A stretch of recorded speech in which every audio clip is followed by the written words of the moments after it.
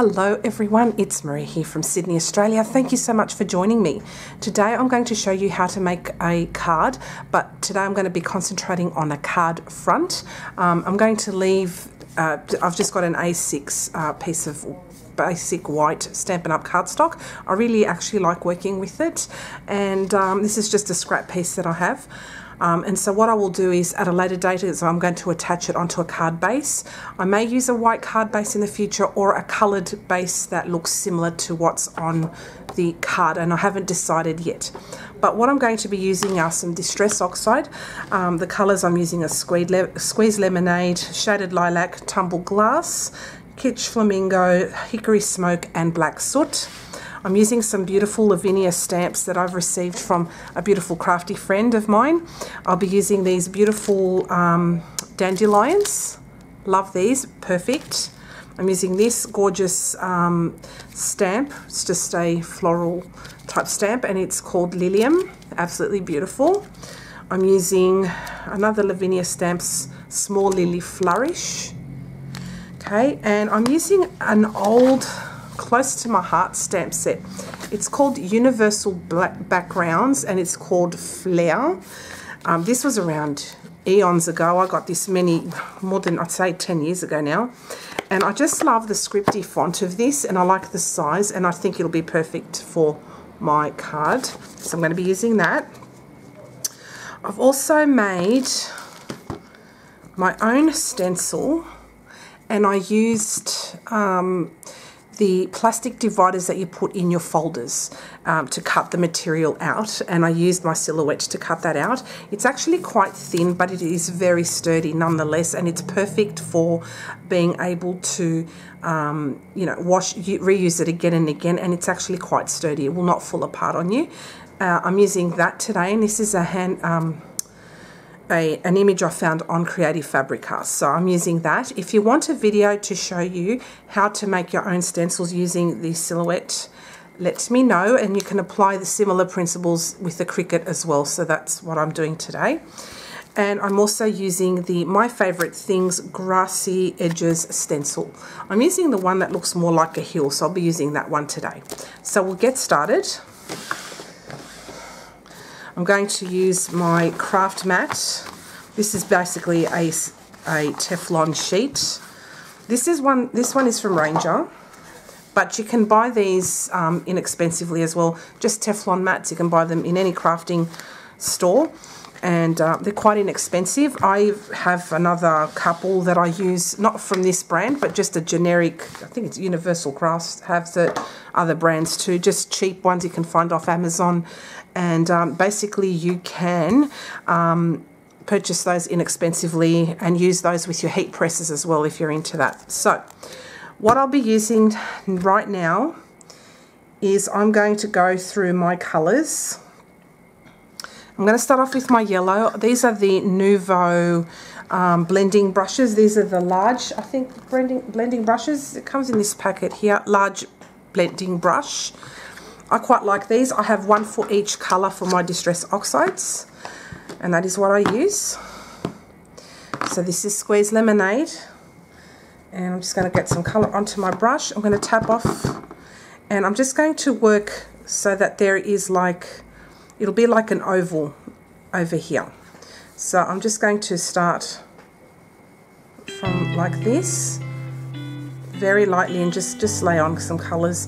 I want it to look kind of organic and not very structured, so I'm just going to be blending that.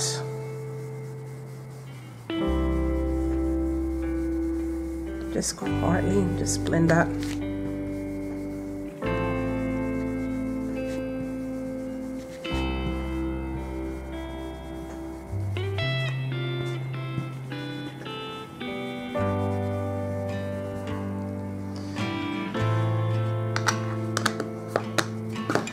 Going to move on to my tumbled glass next, but I will be cleaning my mat in between all of that. So tumbled glass is next, and I just want it to be subtle.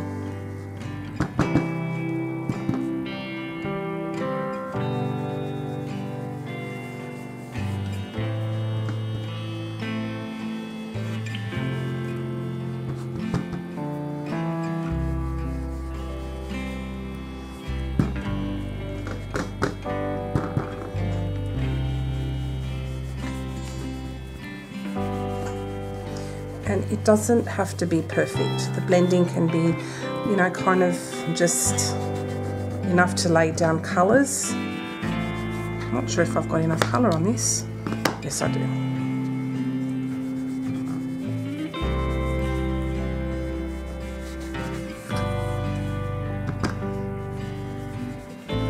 I want it to be kind of light and happy looking and kind of shadowy at the same time. I don't know if that makes any sense, but that's what I want to achieve.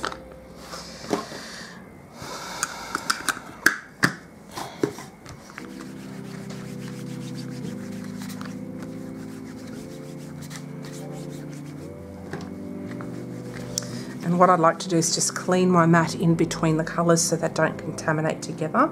So my next colour is going to be, I'm thinking maybe the Kitsch Flamingo. I was going to get the shaded Lilac, but I thought I'll go with the Kitsch Flamingo. Okay, and just lay down the colour. And as I said, it doesn't have to be precise, but kind of want it to look, you know, kind of organic looking. And I really didn't have a clue as to how exactly I wanted this to look. I'm just laying down the colours. And these blending brushes are great in laying down the colours. And I will probably go backwards and forwards with this, just so you know, to lay down the colours. And I will probably go back now to the Tumbled glass and lay down a bit more blue. That'll be the pink for a little bit.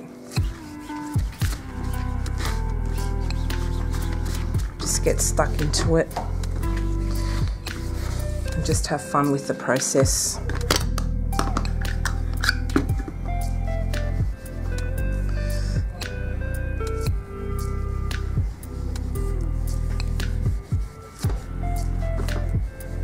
And if the colours are like they're kind of mixing together, that's perfectly fine. I think it looks great that way. I'll show you up close how it is so far. Isn't it beautiful? Just something different. Okay, I think it's good to lay, that was a good blue. I'll just see if I can lay down a little bit more from the brush. That looks nice. Clean in between. Now if you're hearing some kind of a background noise, that is my aircon, so I apologise for that noise, but it is too hot for me not to have it on, so I apologise for that. So it's a pretty dark purple I use with that, but now I'm going to use the shaded Lilac and go for it now.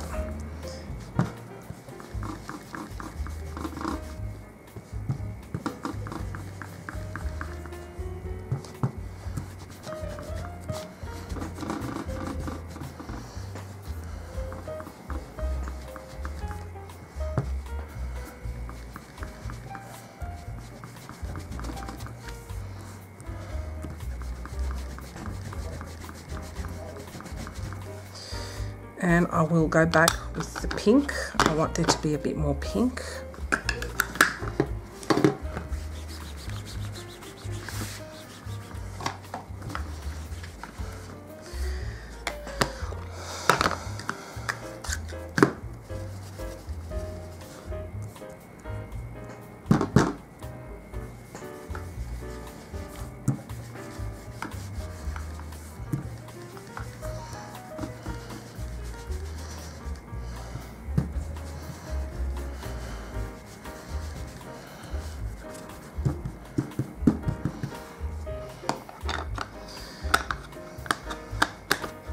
Then I'll go back with the blue. There's a little bit of backwards and forwards with this until you get it to the colours that you like.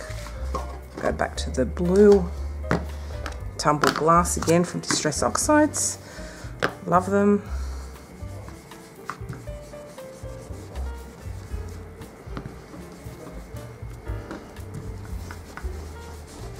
It's a very subtle blue, but it's actually quite beautiful.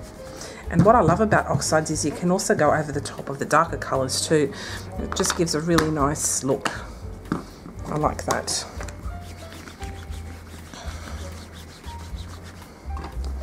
This is just for something different.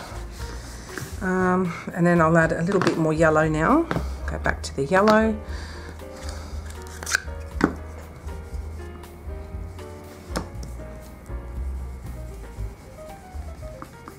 Just brightened up that area.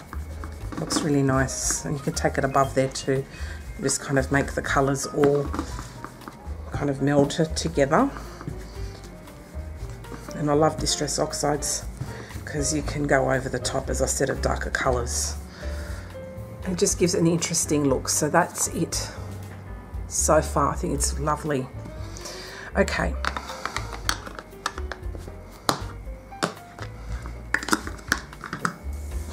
Clean that bit up. And now I'm going to get my Hickory Smoke and I'm going to use that along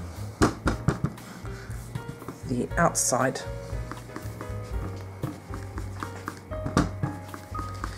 to darken it up a little bit.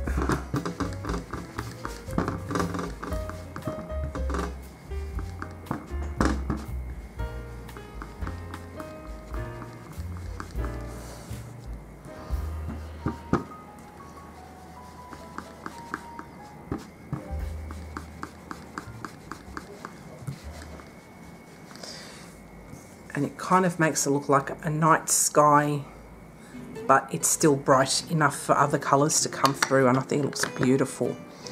Okay, I'm going to keep this out because I'm going to go then to Black Soot. And what I want to do with that is start my stenciling. I'm going to use my favourite things, Grassy Edges stencil. And I'm going to use the hill part, see that down here? And I'm just going to add some grass on the bottom. Keep that still and just go for it.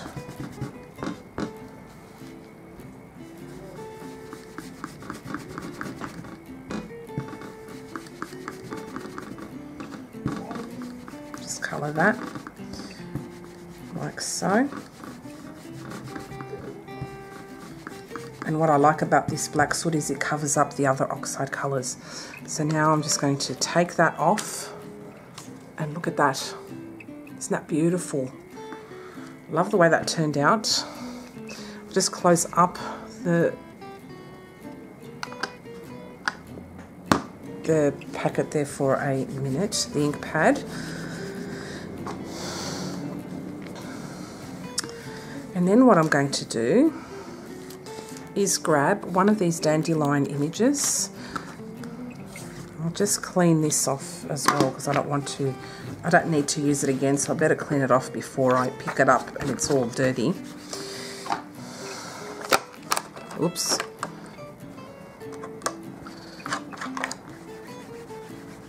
Okay.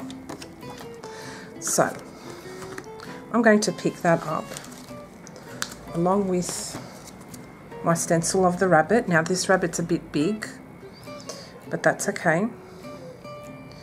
I'm going to pick up that rabbit and then I'm going to use one of these dandelion images, and I'm thinking of using this one here because I think it's quite beautiful. And I will grab, for this, I'm going to grab my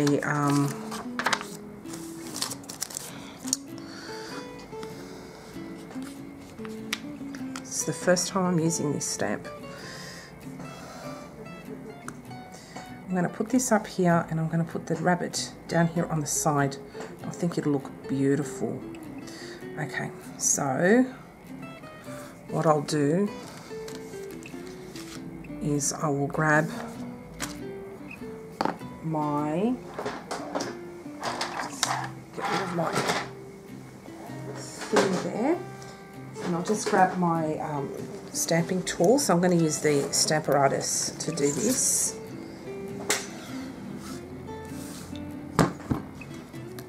Isn't that cute? You can use that as a mask. So just add that over here. Add that dandelion in the middle. And I'm going to use the black soot distressed oxide to stamp with. And I've just got it all over my fingers, so I'm just going to wipe it off onto my sheet there. I want to make sure this is quite dark.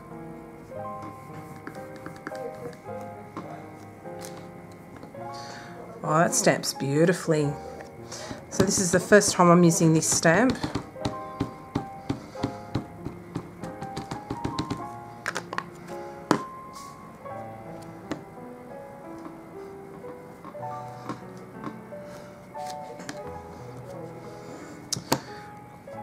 And I think that stamped perfectly. So I'll clean that off. Cleans nicely too, very easy. So if you've never worked with Lavinia stamps, they're actually quite really good quality. So thank you, Connie. These are absolutely beautiful if you're watching. I love them. Really nice. I'll let that dry off. I may bring this back. I haven't decided, but I will put it to the side. And then what I'm going to do is grab a block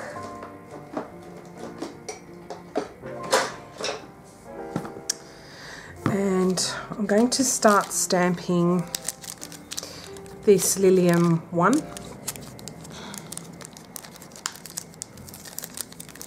I'm going for a kind of a vintagey sort of a look with this, so yeah, we'll see how it turns out. I'm going to surprise myself with this because it's not my usual style, but I've seen lots of beautiful inspirational kind of videos and they're fun to watch, the process. That's not wide enough. So what I'm going to do is I'm just only going to use the flower part, so I'm not going to worry about that part. So again, I'm going to actually use Hickory Smoke.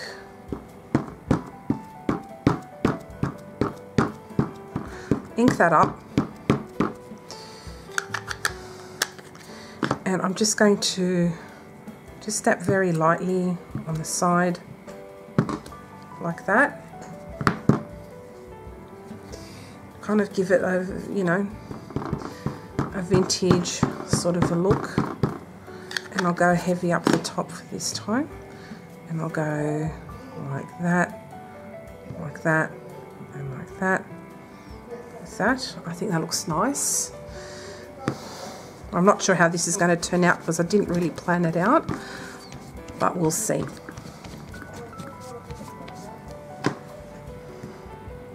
I'll take that off.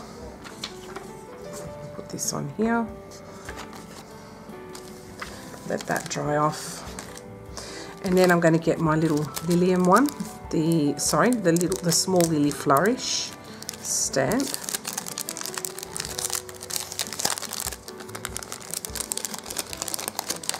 It's actually a very small stamp. It is so cute. Look how tiny it is. Put that on here. And for that, I'm going to use black soot, but I'm only going to ink up just the leaves part. And then I'll just go like that, like that, like that, and then up there. That looks really nice. Just as like a border, go like so. Doesn't have to make sense, just looks pretty. And go up and down and up again and then here. That looks really pretty on the sides, doesn't it? I love that. Okay. So that was with black soot. I'm going to clean that off. Clean this off too. And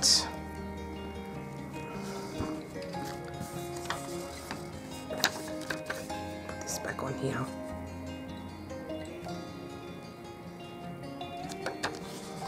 Okay, and then we'll put that to the side for it to dry off. And now I'm going to grab one of these close to my heart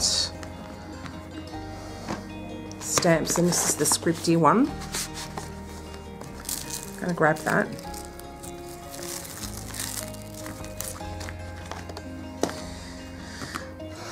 And it fits perfectly with this block. I'm going to use Hickory Smoke.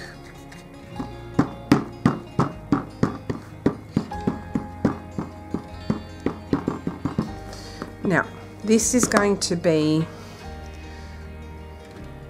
have that the right way up, a randomy kind of stamp. So I'm just going to go up there, take it off a couple of times and go down there, maybe here on the side. Did that come through? No. Like that, and up like that.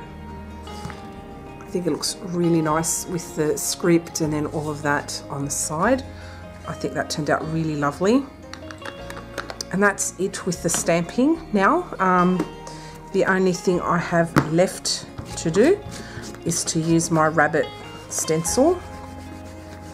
And this is a homemade stencil, so that's what makes it look, you know, really cool, is that you can make as many of these as you like, and best of all, you can make them any size as you like. So this is from Creative Fabrica. If you're interested in this image, I will link it in the description box below. If you're interested to know how I actually made the stencil, and this can also be applied when you're using a Cricut machine, let me know and I'll be more than happy to help you out with that. Just let me know. All right, now I want the rabbit to be looking up at the dandelion there. So I'm not going to use this particular brush, but I will use one of my other brushes so I can target. Actually, I will use this one, why not? I'm going to use black soot to do that. I'm going to go a little bit heavy on the colour, and then I'll just go like so.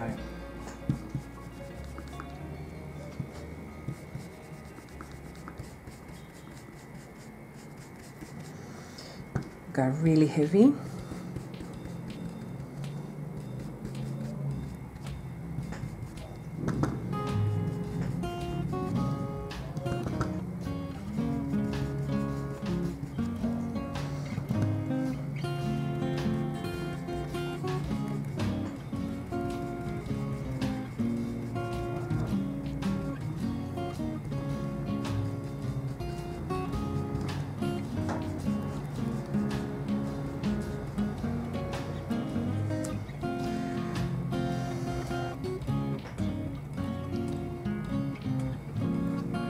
Shouldn't have moved that, but I was dying to see how it looked. Now I have to get this precisely back in its spot.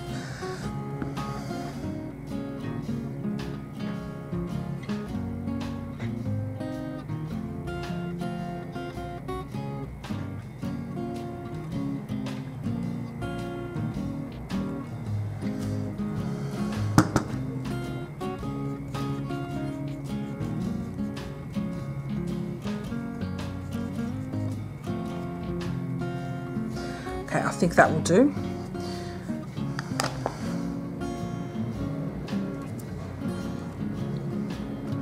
And in a funny way, it looks like there's a kind of light shining in. Now I stuffed that up, you see that line and that line.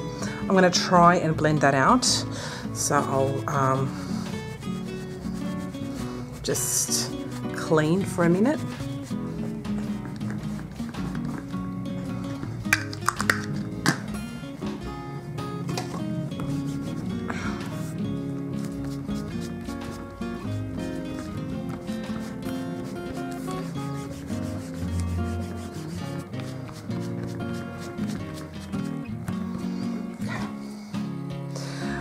Okay, so I'll just go back to my yellow. I'm going to go with my squeezed lemonade and try and blend that out if I can.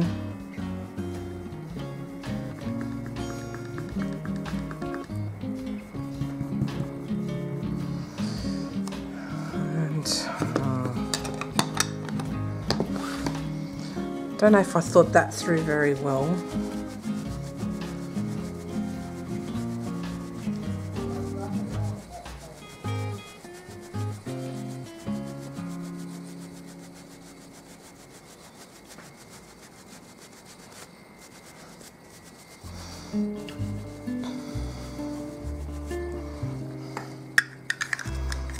I'll give it a bit of a smear, I think, just to make it look like it's done on purpose.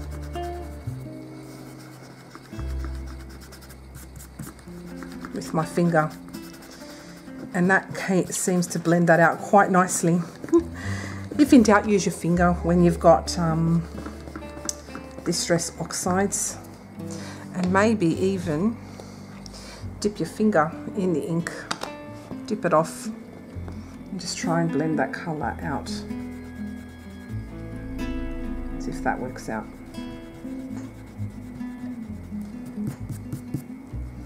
Just using my pinky to lighten that up. I think that looks good.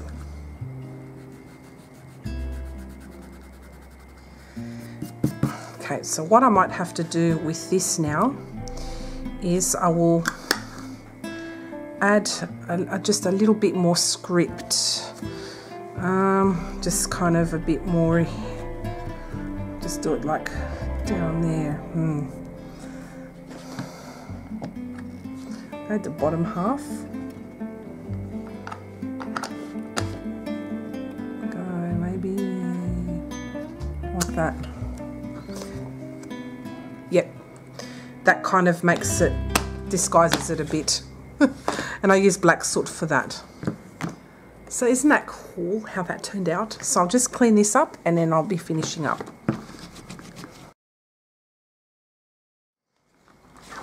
All right. So that is my finished card front. Don't you just love it? I think it is so cute. So for anyone that likes the artistic look, this is great. And these beautiful stamps from Lavinia Stamps, I'll just grab them all so you can see them. Highly versatile. You can use them on their own, or you can use them as part of like a collage-y looking type of thing. I think they're beautiful. I love the dandelions, just gorgeous. And, you know, use your old stamp sets from even Close to My Heart, Stampin' Up, whatever you want, and combine all these images together. But I loved how this turned out. It is so cute. I hope you enjoyed today's tutorial. If you have any questions, please let me know. Also, if you'd like to see how to make a stencil with your silhouette Cameo, let me know in the comments below and I'll make the video next if you wish. And yeah, and then next time we'll see what other fun craft we can come up with. Thank you so much for watching, and I hope to see you again next time. Bye for now.